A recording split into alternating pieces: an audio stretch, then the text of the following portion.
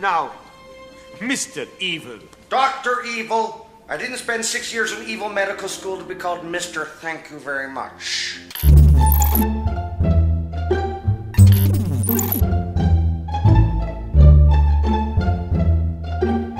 I have one simple request, and that is to have sharks with frickin' laser beams attached to their heads.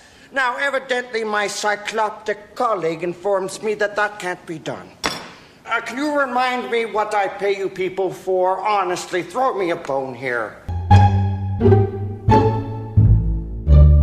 Don't mess with me, I'm one crazy mofo. I had to pop a cop because he wasn't giving me my props in Oaktown. No? I heard that somewhere.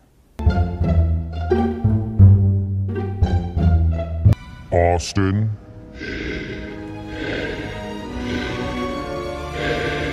I am your father. Really? No, not really. I can't back that up.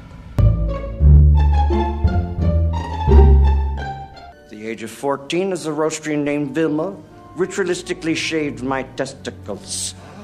There really is nothing like a shorn scrotum. It's breathtaking. I suggest you try it. The power of Christ compels you.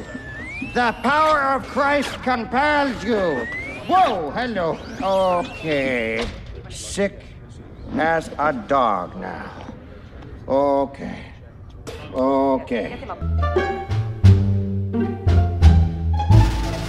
Din din. I want chicken. I want liver. Meow mix, please deliver. That makes me angry. And when Dr. Evil gets angry, Mr. Bigglesworth gets upset. And when Mr. Bigglesworth gets upset, people die!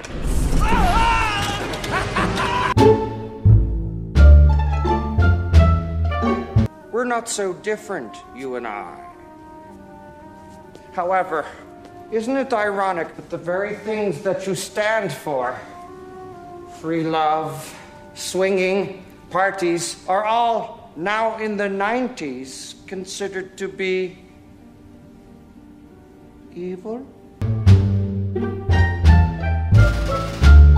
Anyways, the key to this plan is the giant laser. It was invented by the noted Cambridge physicist, Dr. Parsons. Therefore, we shall call it the Alan Parsons Project. Oh my God. What now? The Alan Parsons Project is a progressive rock band in 1982. Why don't you just call it Operation Wang Chung, ass? Our early attempts at a tractor beam went through several preparations. Preparations A through G were a complete failure. But now, ladies and gentlemen, we finally have a working tractor beam, which we shall call Preparation H. What? Why don't you just call it Operation Ass Cream, you ass? What are your plans for this evening? I thought I'd stay in. There's a good titty movie on Skinamax. And that's how you like to live your life, is it? Yeah. Pretty much right. What?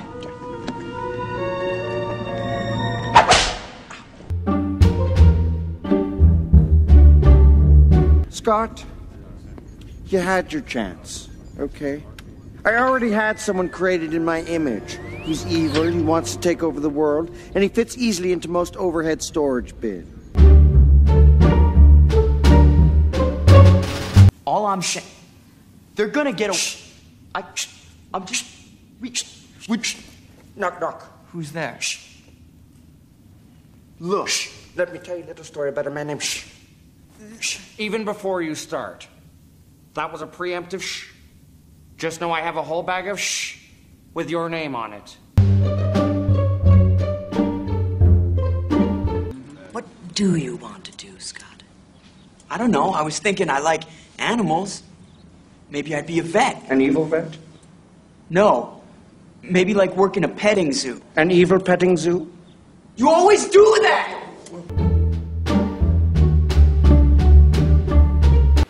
Why'd you run out on me? because you're not quite evil enough. But it's true. You're quasi-evil. You're semi-evil. You're the margarine of evil. You're the Diet Coke of evil. Just 1 calorie, not evil enough. What are you doing? I'm with it. I'm hip.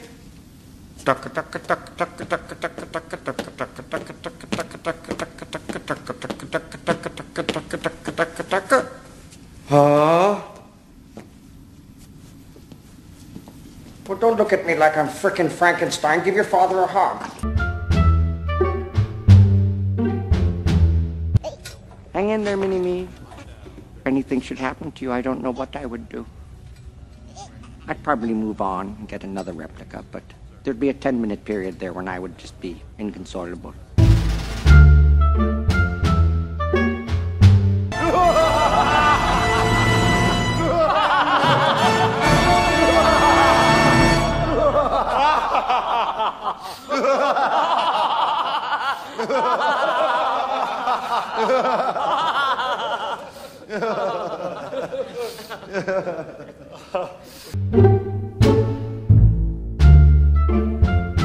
I'm going to place him in an easily escapable situation involving an overly elaborate and exotic death.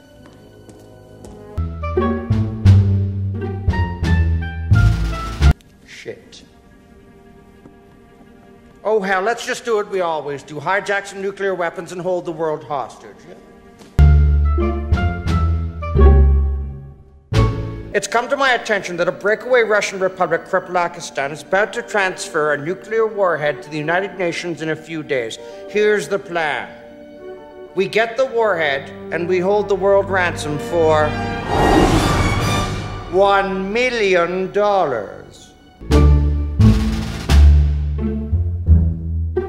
Why make trillions when we could make billions?